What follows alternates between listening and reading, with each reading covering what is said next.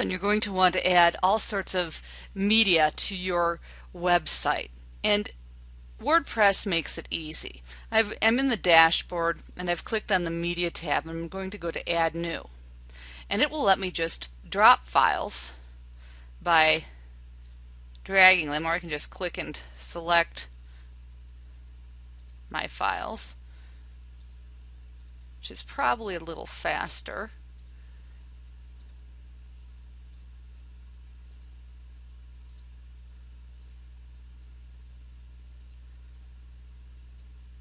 And hit open, and that will let me quickly add all of my images into my site.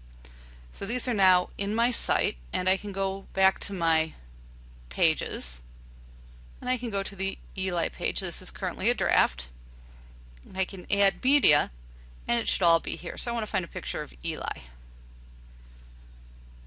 and so I can have Eli in here, and I have options when I click on the photo where I can change the size, and I can choose how it appears in the page.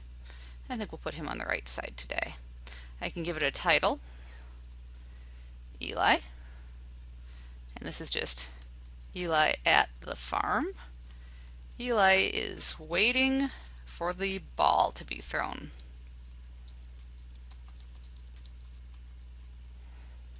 And update. So you can see it's really easy to put it in here, and this time I'm actually going to publish the site. And if I go back to my main page, you can see Eli now appears at the top. Pages are static. Blogs you will have over here on the side, and they change. And the most current one is always the one on the top. So as you add a new one, it'll replace the current one.